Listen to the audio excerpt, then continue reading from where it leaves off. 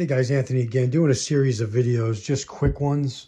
This is how the folding 22 watt solar panel would look if it was deployed on your pack, if you were walking and you had your USB plugged in right there. You could put your phone in this pouch, keep it out of the sun.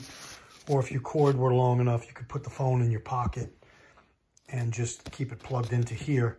And as you walk, the sunlight will be hitting the panel and it'll charge your phone. Like I said in the post I just put up on Instagram, I put the phone on at 26% charged in full sunlight at 1:05 p.m.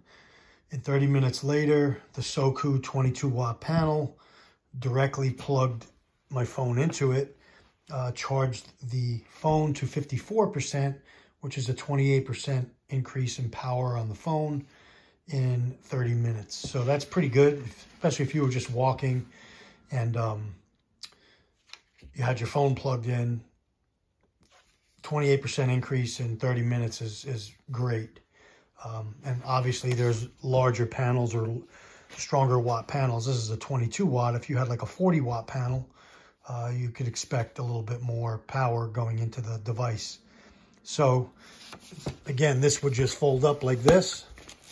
It's got Velcro here. It's just, you could clip it. I just have it with these Night Eyes wire wraps on the pack right here.